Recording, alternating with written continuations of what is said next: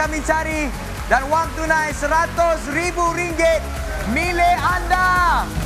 Bagi Rina sebab menang sangat sengit, 1-2 markah je, it's fine. Sebab I dengan Fatin daripada day 1 masa bootcamp lagi, I dah cakap dengan Fatin, dia kena fight, she can do it. Sebab kita orang semua ada background sama, kita orang ada cita-cita sama, and I am so happy for her. To Fatin, congratulations, you deserve it. It was a good competition.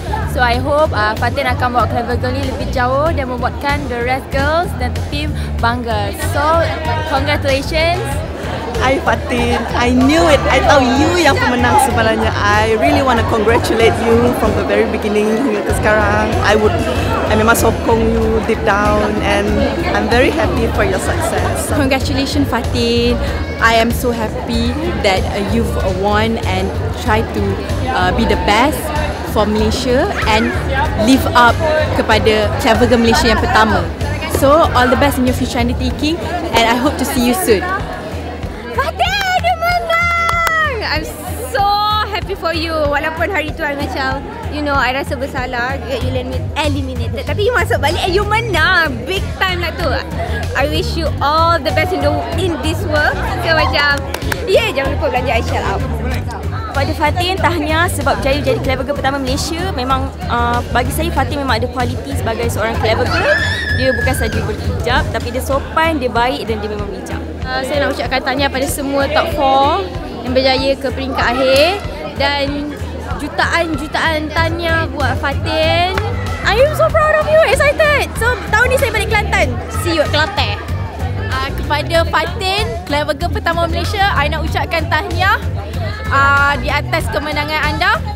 Semoga anda terus sukses dan sentiasa berjaya dalam perjalanan hidup anda. Amin. Okay, Fatin, congratulations. You did well, you did great. And hopefully insyaAllah you akan keep on continue berjaya. Maybe dalam this industry or maybe in your lawyer, we never know. But definitely we'll see you again very soon.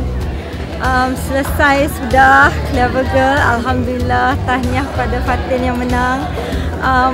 It has been an amazing experience untuk saya dan juga saya berani cakap untuk mereka juga. 4 bulan kami bersama, banyak yang telah kami lalui. The tears, the laughter, the anger, the happiness, Masya Allah. I cannot ask for more, Alhamdulillah.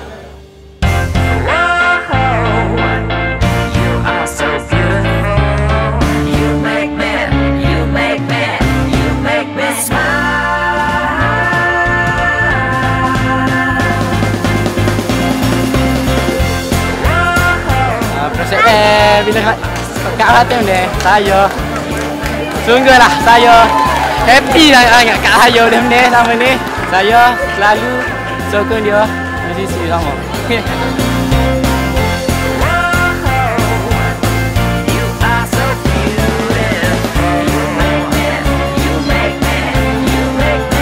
I've gone through so many things dekat Clever Girl from the day 1 until I got eliminated.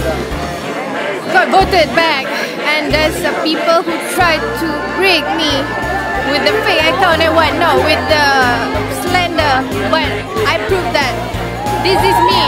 I'm the Clever Girl Malaysia.